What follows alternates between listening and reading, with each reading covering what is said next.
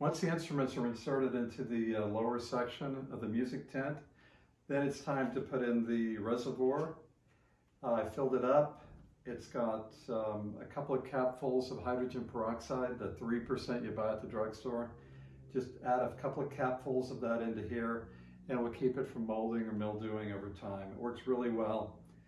The amount of filament exposed, you can vary it depending on whether your humidity is too low or too high in there. You can reduce it down. It just takes a moment to do that. I'll hook it right here in the corner. I put the hygrometer right over the edge of it for the analog hygrometer. If you're going to use a wireless one, you can install that pretty much anywhere, like in the back.